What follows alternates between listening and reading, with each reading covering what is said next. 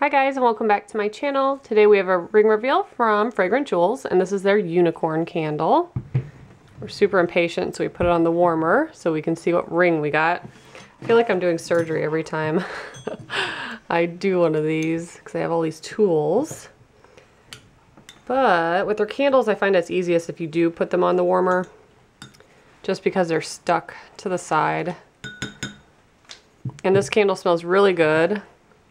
It has a couple different fragrance notes. It says peonies, vanilla, and watermelon. What do you think it smells like, Jackson?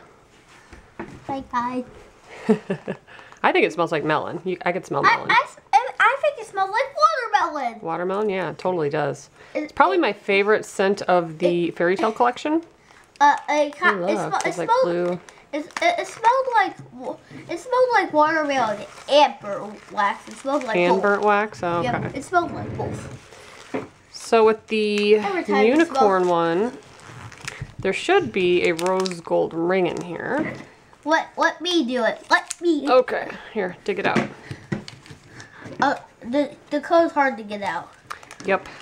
Should be a gold one for $25. A gold code. Ooh, that's pretty. There's your gold code. All different colors. There's pink stones on the side, and that center one's pulling all sorts of colors. Cool. Okay. So I'm going to go put in that code, see if we won anything, and I will be right back. So this ring did appraise for $25, and I like the detailing on the side. You can see there's a little pink stone on each side, which I think is really pretty. Can't wait to see what's in the bath bomb and the other candles that I got from the Fairytale collection.